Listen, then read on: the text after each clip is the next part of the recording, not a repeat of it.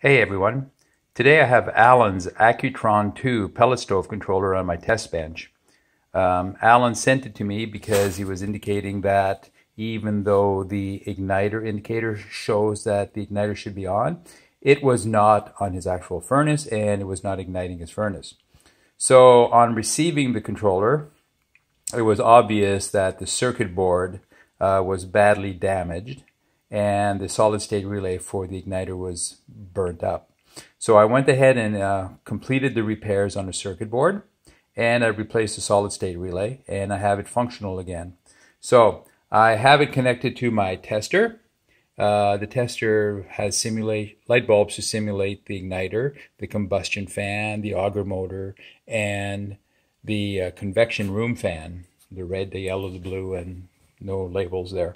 So I'll go ahead and turn it on, and we'll see some of the lights on the tester come on, and I'll be able to clearly see that the igniter comes on and then is shut off when I press the off button by the computer. So let's go ahead and press the start button, and that'll cause the lights on the controller to come on and some on the tester. So there we have it. All four lights are on and they go cycling through, and most importantly we see that the igniter light is on and it is also on the controller. So if I go ahead and turn it off, that will tell the computer to turn off the igniter, and it'll do that, yet the low lights will still be on, so it just shows that the controller can turn the light off. So I'll go ahead and press the off button right now. So you see that the igniter light is off, and certainly the igniter light went off.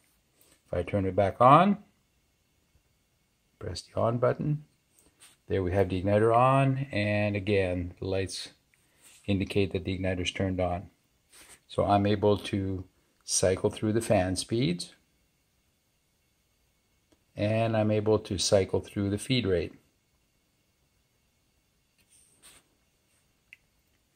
All right, so Alan, I want to thank you for sending me your controller for repairs. I appreciate it very much. I'll be sending that back to you now. Thanks. Bye-bye.